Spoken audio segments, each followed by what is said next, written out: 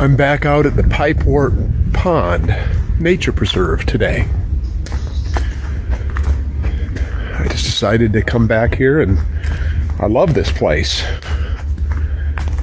This would be the third time I've been here in less than a week. But I love it. The second time I came, I didn't film. I came with a friend of mine, and we took a long walk around the pond, and we kind of went off trail into the woods. And I'm going to do that today.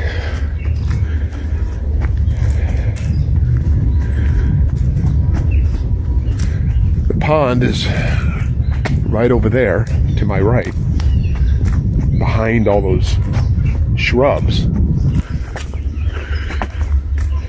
It's still cold out today. It's only supposed to be high in the lower 50s today.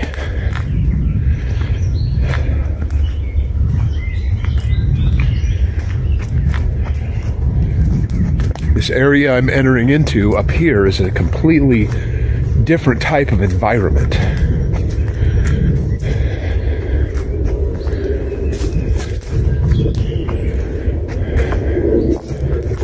As a matter of fact, I think I'm going to switch cameras.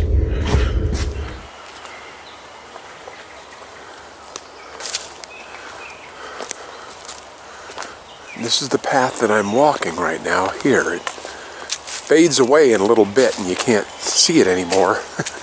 So I'm going to kind of go off trail today. Just to pan around here and show you. This is the woods that I'm in today. You can see sky through on the other side. I know there's a big field over that way. But this right here is what I'm heading into.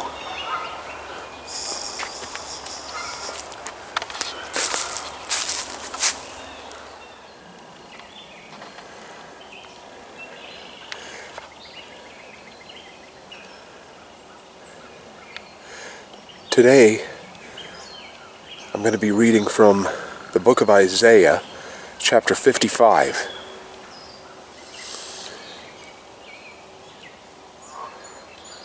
The prophet says, "Ho, everyone that thirsteth, come ye to the waters. And he that hath no money, come ye buy and eat. Yea, come buy wine and milk, without money and without price. Wherefore do ye spend money for that which is not bread, and your labor for that which satisfieth not? Hearken diligently unto me, and eat ye that which is good, and let your soul delight itself in fatness."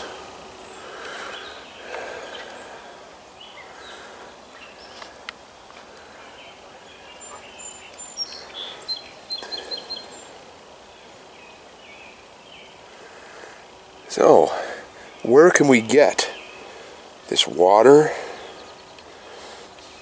and this wine and milk without money and without price?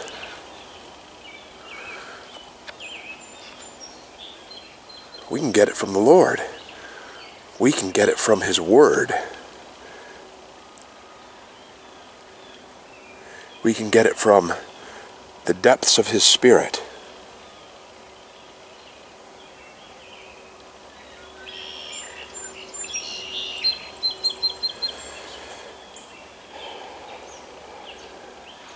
I like the part where it says, "Why do ye labor for that which satisfieth not?" Isn't that the truth? You know, a lot of people, me included, have gone to jobs that they hate, punch time clocks, and do some menial task for somebody else that they don't really like doing, but they need to make money. That's what I was thinking of when I read that.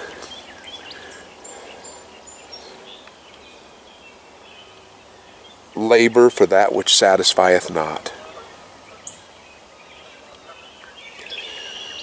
But now, this whole passage here reminds me of John chapter 6. where the Lord said, "Verily, verily, I say unto you, he that believeth on me hath everlasting life. I am that bread of life." Aha. So there is the food without cost, the bread of life. Your fathers did eat manna in the wilderness and are dead. The manna fell to sustain the Israelites, but it didn't do anything for them spiritually, I don't think. They actually got tired of eating it. But then he goes on to say, "This is the bread which cometh down from heaven, that a man may eat thereof and not die." He's speaking of himself. He's speaking of his word. He's speaking of what he was going to accomplish on the cross. The sacrifice of himself to save the entire human race. "I am the living bread which came down from heaven. If any man eat of this bread, he shall live forever." Wow. Isn't that great? "And the bread that I will give him is my flesh, which I will give for the life of the world." Now see, he was speaking of his crucifixion. He was speaking of his mission that he had to accomplish here. Okay, I have to get a shot of this here. I'm continuing on to get some different scenery in my video today. This is obviously an old plow, and this tree, if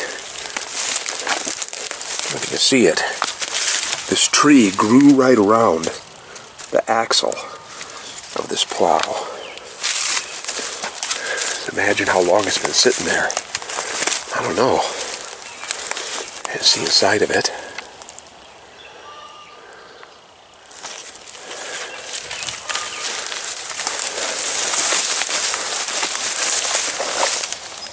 Well, the bog is out that way.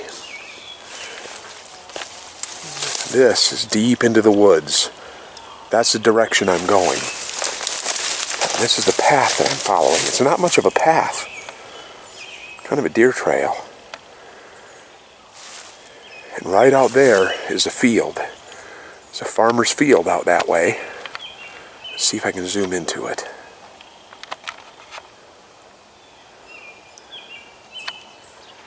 I guess so.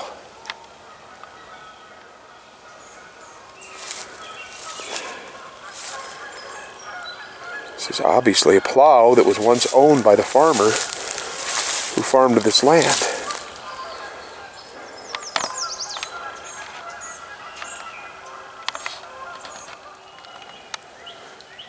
I came upon this hidden pond here in the middle of the woods. Way back that way is where the bog was at. And then over here we have the open field, which goes for a long way. But I came upon this little hidden pond here in the middle of the woods. Okay, now going back to my text. This is Isaiah chapter 55, verse 3. "Incline your ear and come unto me. Hear, and your soul shall live. And I will make an everlasting covenant with you, even the sure mercies of David." The sure mercies of David.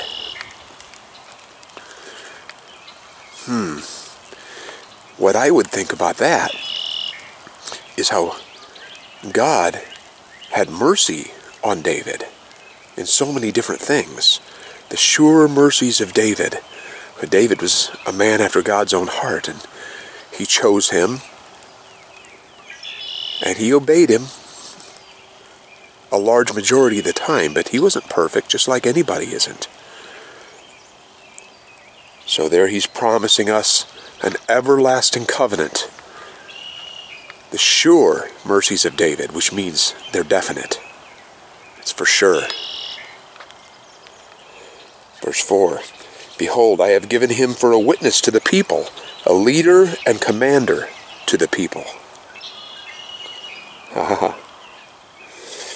Behold, thou shalt call a nation that thou knowest not, and nations that knew thee not shall run unto thee because of the Lord thy God, and for the Holy One of Israel, for he hath glorified thee. Isn't that something? He's talking to the nation of Israel there. That's the way I would take that.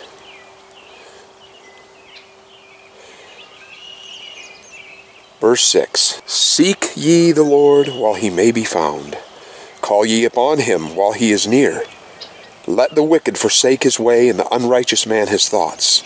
And let him return unto the Lord, and he will have mercy upon him, and to our God, for he will abundantly pardon. Yeah. Well, there he kind of explains it. That's the sure mercies of David. That also belong to us. For my thoughts are not your thoughts, neither are your ways my ways, saith the Lord. For as the heavens are higher than the earth, so are my ways higher than your ways, and my thoughts than your thoughts. For as the rain cometh down and the snow from heaven, and return not thither, but watereth the earth, and maketh it bring forth and bud, that it may give seed to the sower, and bread to the eater, so shall my word be that goeth forth out of my mouth.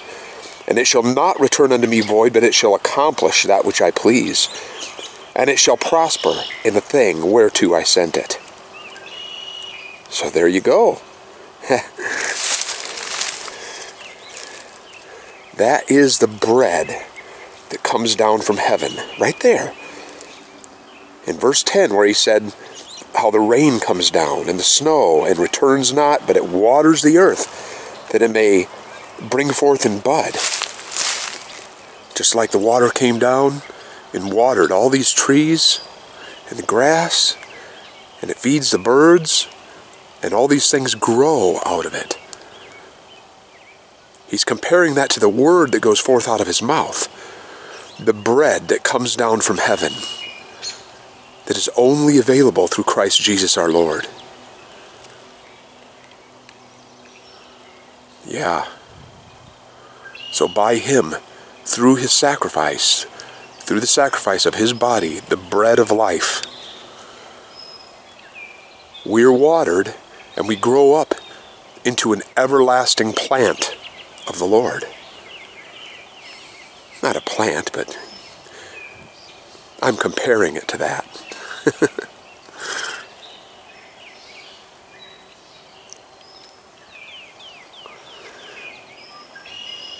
And he says that the things that go forth out of his mouth will not return to him void, and it will accomplish what he wants it to accomplish in the earth. Verse 12, for ye shall go out with joy, and be led forth with peace. The mountains and the hills shall break forth before you into singing, and all the trees of the field shall clap their hands. Instead of the thorn shall come up the fir tree, and instead of the briar shall come up the myrtle tree, and it shall be to the Lord for a name, for an everlasting sign that shall not be cut off. Oh, hallelujah.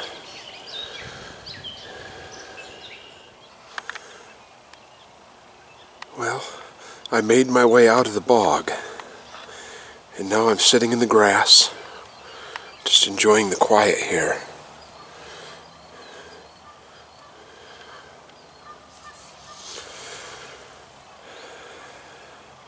Let's pray. Oh Lord, I just want to thank you today for supplying a seed for the sower, and there might be bread for the hungry. We thank you for your word, which is the bread of life, O Lord. We thank you for the living water that pours down and helps us to grow into that which you made us to be and what you've destined us to be. Lord, we just love you and we give you glory in all things. We praise your mighty name. Lord, I ask that you'd bless my friends and help them that they may grow by your word and give them that living water and that bread of life. We just thank you for it, Lord. We give you all the glory. In Jesus' name, amen. Well, I'm signing off for today.